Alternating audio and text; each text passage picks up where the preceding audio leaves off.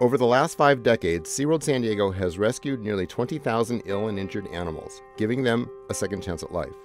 But perhaps there's no more famous rehabilitation story than that of JJ the gray whale.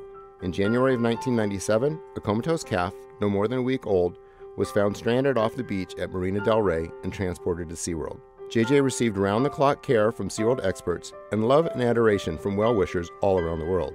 15 months and nearly 20,000 pounds later, she was restored to health and returned back to the ocean. Even though JJ's story took place 20 years ago, her legacy continues through the scientific discoveries gained during her time at SeaWorld.